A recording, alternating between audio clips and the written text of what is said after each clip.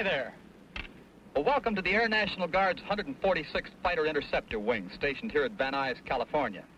We're here to meet the best friend the Air Force ever had. As a matter of fact, a good friend of each and every one of us. His name is Sierra Sam. His occupation? A professional accident victim. Not just a dummy, mind you, but a synthetic man created for the sole purpose of saving human lives. Now, according to this request from Hal Baumgarten of Hackensack, New Jersey, Sierra Sam is a human stand-in who thrives on automobile crashes, bomb explosions, and supersonic Air Force seat ejections. So not only would I like to see this instrument-loaded dummy in action, but also I'd love to see it engineered into a human likeness with all its weaknesses and characteristics. Well, now, because you asked for it, let's pay a visit to the Sierra Engineering Company in Sierra Madre, California, and meet Sierra Sam in the flesh. This is Jack Moyle speaking for You Asked For It. In what seems to be a horror movie prop shop, Sierra Sam's aluminum skull is prepared for a coating of soft, flesh-like foam rubber. Into the cast iron mold it goes.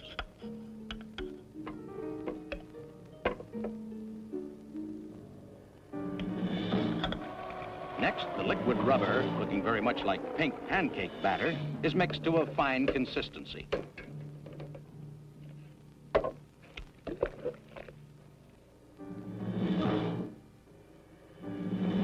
One scoop of the pot and Sam's healthy complexion is on the way.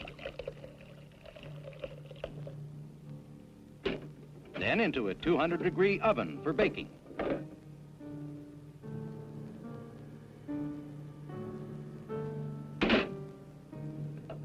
Two hours later, Sam makes a sparkling reappearance. Handsome, fearless, and very much interested in finding the rest of his body. And the answer to this lies in another part of the plant. Here, precision craftsmen are fashioning Sam's skeleton. In this case, a network of steel. Head, chest, and leg cavities are carefully planned to accommodate instruments designed to record the forces that will soon batter this human stand-in. For within Sam's rugged framework lie the answers that will someday save the lives of pilots, automobile drivers, and city populations faced with atomic attack.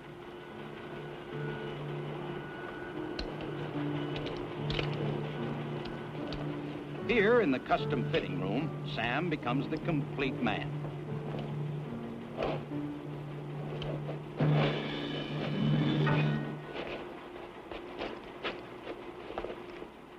Actually, he's a handsome cuss who comes in different sizes and shapes according to the needs of each research project. Our friend here happens to be the average American man. He's 5'9" and weighs 161 pounds in his bare foam rubber. He's being prepared for a special experimental run at Hurricane Mesa in Utah, where the Air Force is conducting pilot ejection tests at supersonic speeds. A twin brother is also earmarked for a shipping box. He's headed for the traffic engineers at UCLA, where he'll find himself being hurtled into solid walls in the interests of future highway safety. And like hundreds of other anthropomorphic dummies produced here at the Sierra Engineering Company, the two Sams are prepared to go forth and die many times over. At UCLA, where they go and what they do is quite a story. So let's start off with a visit to the San Fernando Proving Grounds of UCLA's Traffic Engineering Department.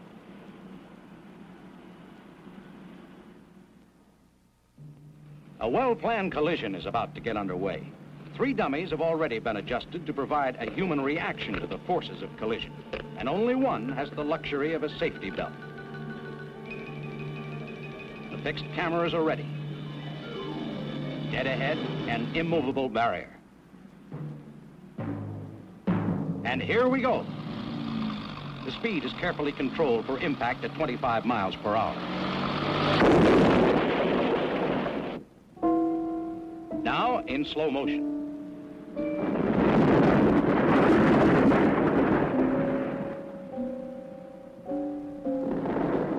Here's a stop-action view. Remember, only 25 miles an hour. The passenger in the safety belt survives. Instruments show all others to be dead. Next, a complete medical examination. But fortunately for motorists of the future, life begins for Sierra Sam where it would end for most human beings. Our next stop, the Nevada site of an atomic bomb test. The purpose? To record the effects of an atomic blast on a city's population. In earlier tests, such as this one, mannequins and a few anthropomorphic dummies were used to test various means of protection. They were strategically placed with varying degrees of shielding for exposure to the initial shock wave and to radiation.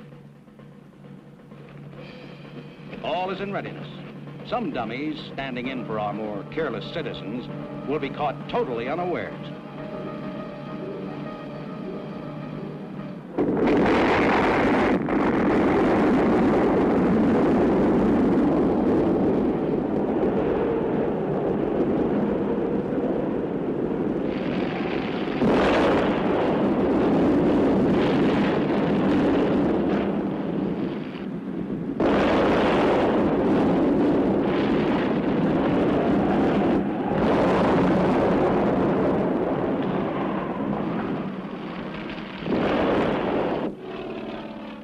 Stop is Hurricane Mesa, Utah, where Air Force personnel and members of the Coleman engineering team of Torrance, California, are preparing Sam for a special you-asked-for-it experimental run. This is Project SMART.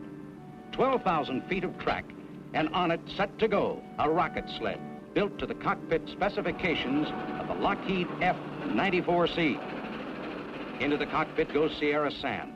In a few seconds, he'll be rocketed down the track at over 1,000 miles per hour and ejected into the air, just like a pilot flying faster than the speed of sound.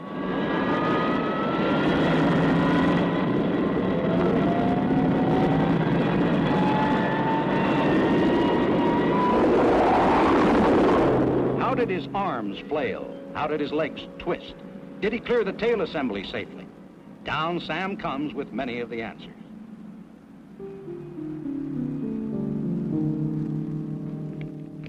On this run, Sam cleared the cockpit all right, but his rigging and clothing were nearly torn off his back by the terrific air blast. All details were photographed by high-speed cameras from every conceivable vantage point, even the pilot's point of view. So let's go back and take another look at the action in ultra-slow motion.